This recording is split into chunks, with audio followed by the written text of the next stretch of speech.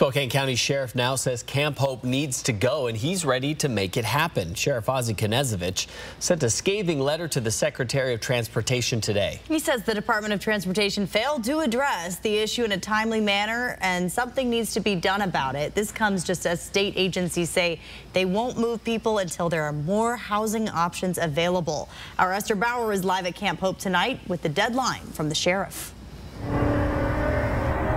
He says if this camp is still here by the middle of October, he'll start clearing it. Other state agencies are talking about building a fence here at the camp. While the sheriff wants to see it gone, some say Camp Hope isn't going anywhere anytime soon. There's no easy way to move 600 people off a plot of land, and numerous local and state agencies are already working on it. Well, the immediate next step is to get together again next week and continue the conversation. Now, a new voice is joining the conversation. In this letter, Sheriff Ozzie Knezovich called out the Department of Transportation and Washington State for inaction and allowing this camp to grow for 9 months. He says the community can no longer stand by and allow the conditions to continue. Knezovich says he'll start clearing it by the middle of next month if nothing is done.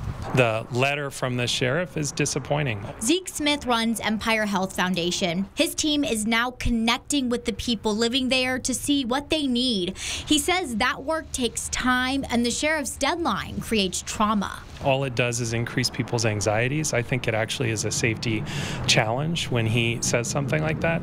Empire says they want to see a fence surrounding Camp Hope, IDs for those living there, and a possible curfew to add security. None of us believe that it's a permanent housing solution for anybody, including the residents that are there. In response to the sheriff's letter, the Department of Transportation says his proposal doesn't capture the spirit of the goals for the camp. Those already involved say the sheriff is more than welcome to offer ideas and meaningful solutions. If the sheriff wants to be a part of collaborating to how we can actually address Camp Hope and make sure that those folks can get into better housing, there's a seat at the table for him at any moment.